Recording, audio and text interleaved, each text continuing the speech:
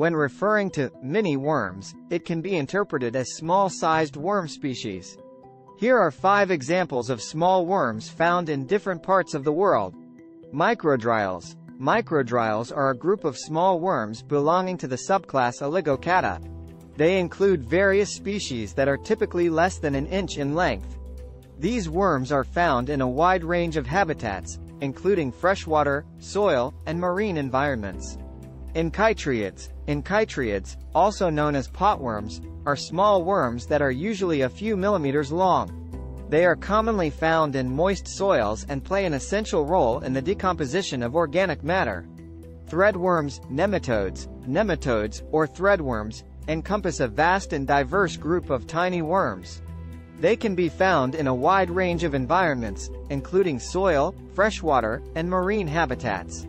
Nematodes come in various sizes, with some species measuring less than a millimeter in length. Ribbon worms, Nemerteans, or ribbon worms, are slender and elongated worms that can vary in size. While some species can reach several meters in length, there are smaller Nemertean species that are just a few centimeters long. They are mostly marine worms found in oceans around the world. Flatworms, Platyhelminths. Flatworms, such as planarians, are soft-bodied worms that are often small in size.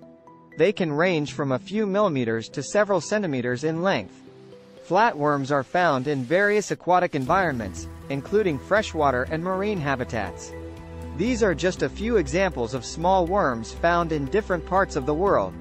Worm species can vary greatly in size, habitat, and characteristics, and there are many more fascinating tiny worms in nature.